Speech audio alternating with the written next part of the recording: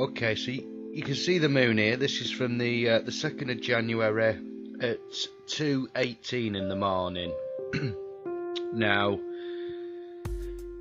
the colours around it. This is the night of the wolf moon / supermoon. I don't know where the name wolf moons come from. That's a totally new thing to me.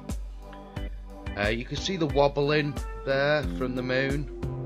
This is something I've shown in my videos before. Later on in this video I will show you as well that the tripod it was set up on and everything, and you can see it's filmed from inside. So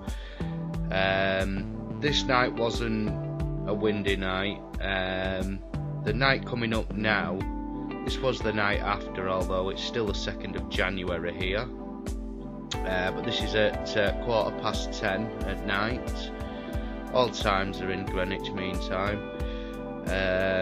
Now, this was a windy night, and again I was filming from inside, filming out of a window, but the camera was set back from the window. It wasn't being affected by the wind.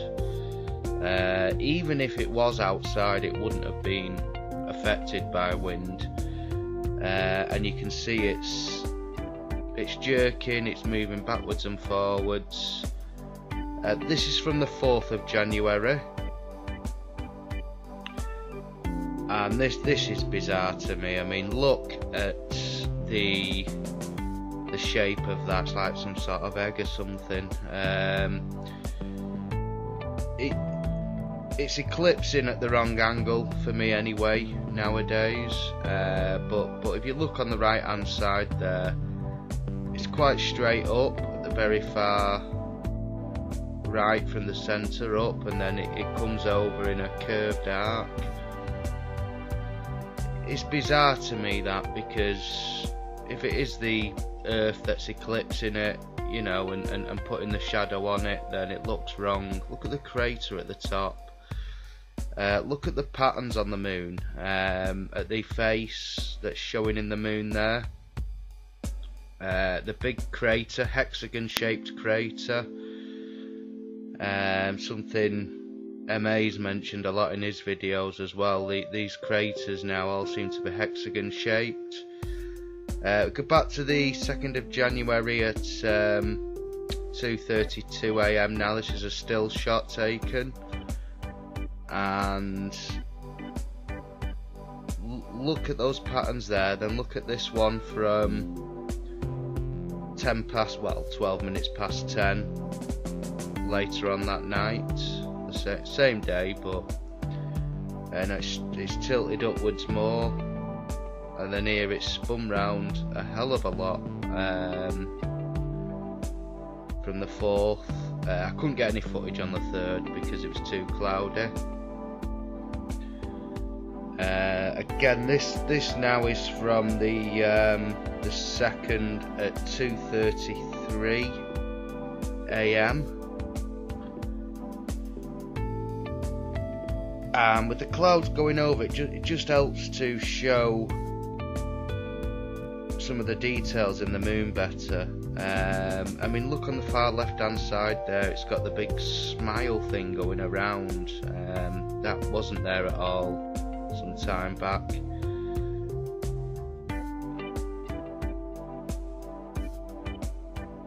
There's much more patterns on the moon now than I ever remember before. It used to be quite plain. You literally had the man in the moon and Tycho crater and Sea of Tranquility, and now you've got so much detail in there.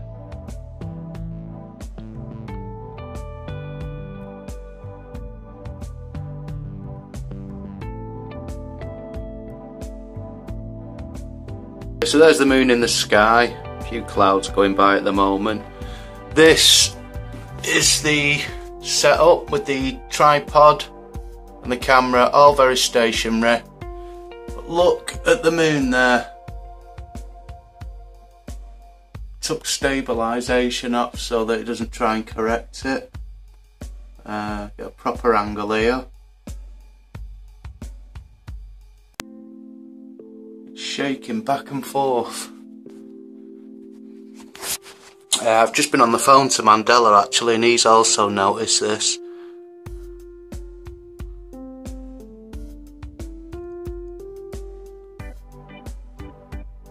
And this is the little telescope on it.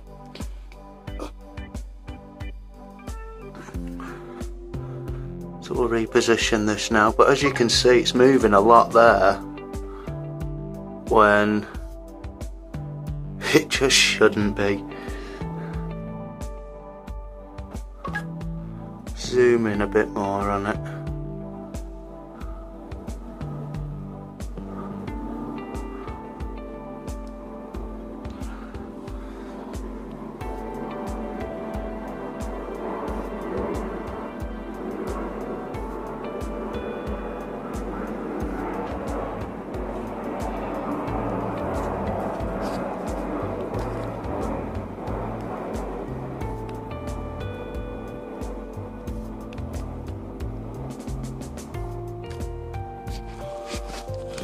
But as you can see there, the tripod's stationary, everything's stationary. It's the actual image on the phone that's moving.